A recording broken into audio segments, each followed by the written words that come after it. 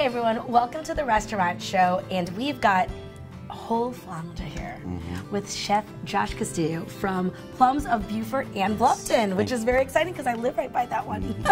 All right, so we have, now I'm guessing that this is probably a pretty popular item on the menu.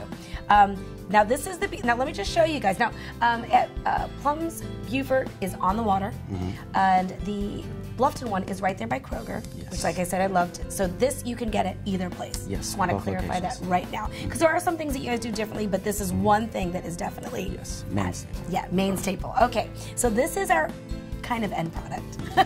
And are you going to show us how to do that today? Yes, absolutely. I'm going to show you how to score the fish so you could get down deep into the bones to give you a nice little even cooking. While you're frying. And this is flounder? Yes. You can really do it with snapper, any fish. Grouper, any kind of fish. Any kind of fish. But do you feel that the flatter the fish, it cooks better? Yes, absolutely. And also it gives you kind of like a little plate that you work on, especially for the salad we're going to build to go on top of. Okay, so we're going to do this with salad, but we're going to do that later. But right now you're just going to show us how to score this. And what scoring means is just basically, go ahead, Chef. I'm just talking the whole time. Scoring the fish, pretty much, we're going to go down and we're going to go on a bias cut. Okay. And what we're trying to do is give it nice little diamond hash marks, which gives you a nice presentation at and the same that's time. What's going to give this. Okay. Okay. And then you have a fat side to the flounder, as I like to say, and then you have the skinny side. Okay. Which pretty much the dark side is the fatter side of the fish, and then when you get down to the white side, it actually hides from predators in the water by swimming sideways. Very Discovery Channel. I like it. Okay, and so is that as thick though? No, it's much thinner. Much thinner. This is pretty much like the beach body for the summer, and then you bulk up for the winter time on the other side. I personally really don't know that beach body, but I believe you.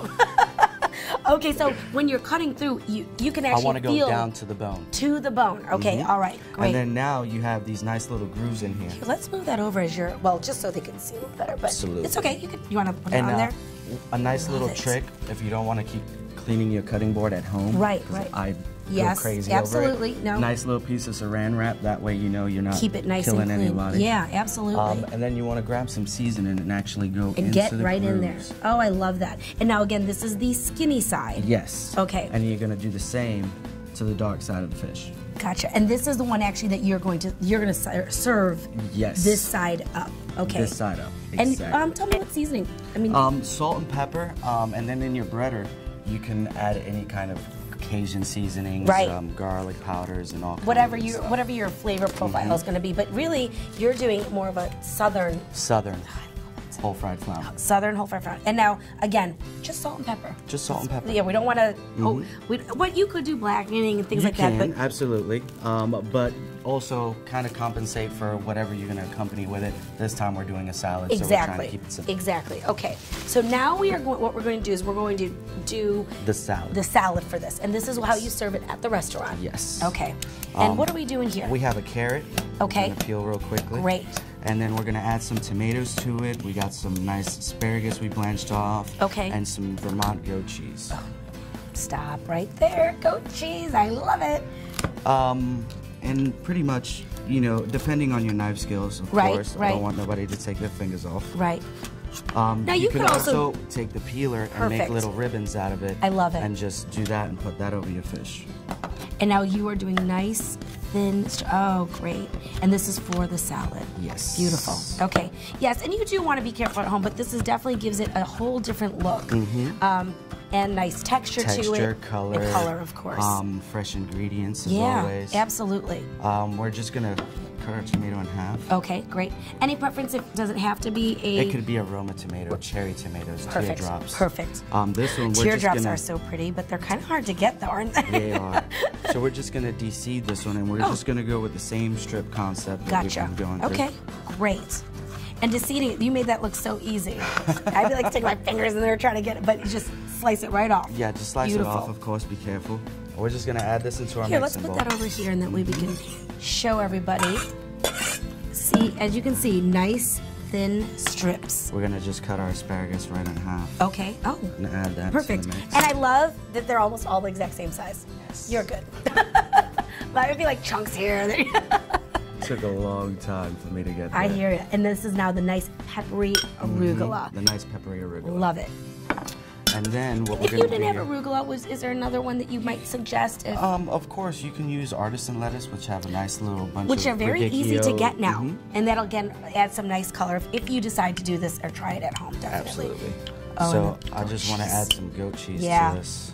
Good stuff right there. And now this is a Vermont goat cheese. Yes. That's your preference? That's what Right now, yes. That's what we're using in the restaurant. You could use all kinds, everything under the sun. And this is your famous peach butter. Yes. It's so good. It is so good. Now, as we're building the salad, so obviously you're going to mix that. Tell us a little bit about what you guys have going on for happy hour and different events that you have going on. For happy hour, we have a bunch of different drink specials. Okay. And the Fridays, we actually do a free oyster Friday now from 5 to 7. Free oyster Friday in Beaufort, though. In Beaufort location. Right there in the water. So so you come in and you can get... You could come in, order you some drinks, sit at the oyster bar, and just eat oysters, as many as you want to your heart's content. I love it. And that's every day, or no, I'm sorry, Only just on Fridays. Just Fridays. But happy hour every day. Every day. At both locations. Both locations. Okay, just the oysters though are just in Beaufort, so definitely, especially if you have people coming to town, what a great treat to bring them there. Yeah. And okay, so we're gonna go and plate this, and I want to bring this over, and then what I like to do, I like to put a little bit of dressing down at the bottom. Yeah, absolutely. I love that part too. I'm just gonna slide off. Oh, that looks so delicious, and it kind of keeps it in place too. Great.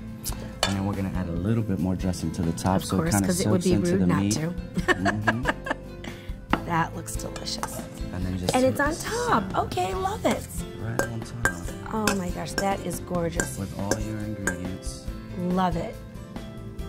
Like now that. this is obviously, I mean, if you could attempt this at home, but truly, there is no reason to with that beautiful flounder right there with that gorgeous arugula salad on there. I love it. Thank you so much. Thank you. And real quick, I just wanted, if you are interested in buying gift certificates, you guys do have a special going on. We do have specials going on. We actually have gift certificates. If you purchase over $100 in gift certificates, you get a $20 gift certificate for free. Perfect. Perfect. Well then, please check out Plums over in Beaufort or Bluffton now. And remember, this beautiful treat, you can only get there. Thank you so much, Jeff. Thank you so much.